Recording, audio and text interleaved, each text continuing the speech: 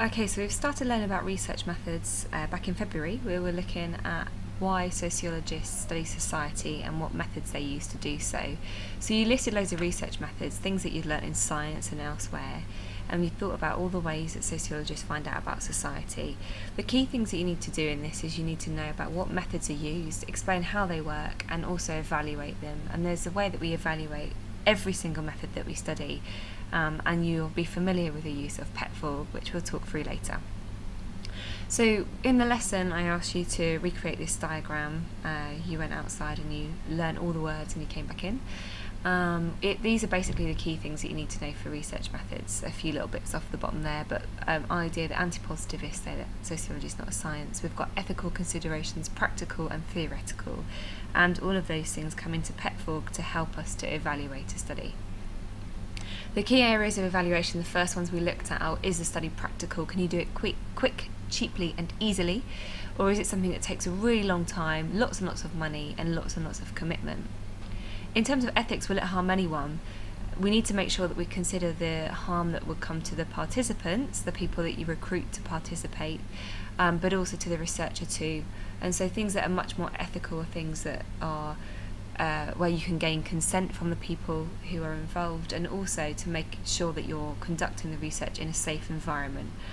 Often things like experiments are seen to be quite unsafe, unethical, because people are being deceived, whereas an ethical thing would be perhaps an overt observation where you've actually got permission from everybody to be there.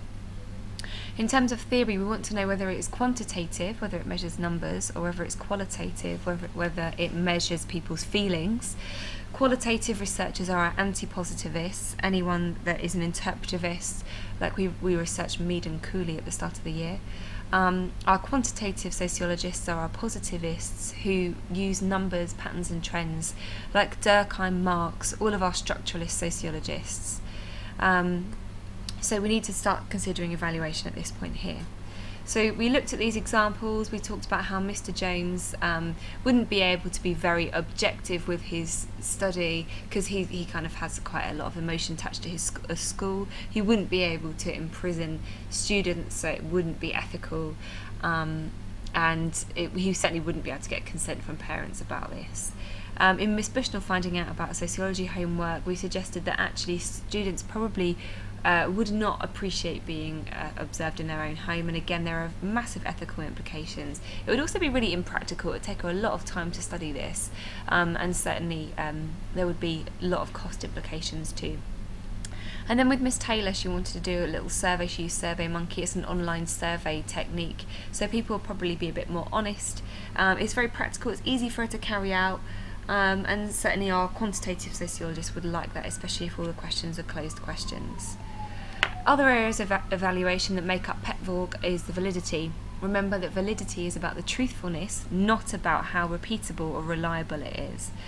Validity is about a true idea of what people will think, so much more likely to be achieved during qualitative means, using observations, interviews, mainly when they're unstructured. So people will give a really clear picture. Objectivity is about the bias of the information. It's argued that quantitative sociologists are not biased. That means that they don't impose their values when they're studying the society that they're looking at. Things that are subjective, so our interpretivist sociologists are anti-positivists that like qualitative data, thinks it's okay to be subjective, it's okay to be biased, it's okay to get Verstehen, that true empathy of what people feel. So you are subjective, but they think that's a good thing. In terms of reliability, we need to remember this is about repeatability. Can we carry out the same information, the same research time and time again? Are we asking the same questions each time? People will obviously respond differently, but the reliability of a study is whether it can be repeated in exactly the same way every single time. This enables us to achieve quantitative data, which we can use to compare across different groups, across different times, and usually then links into the representativeness of something. So we're looking at whether or not the appropriate target group has been chosen using a particular sampling frame.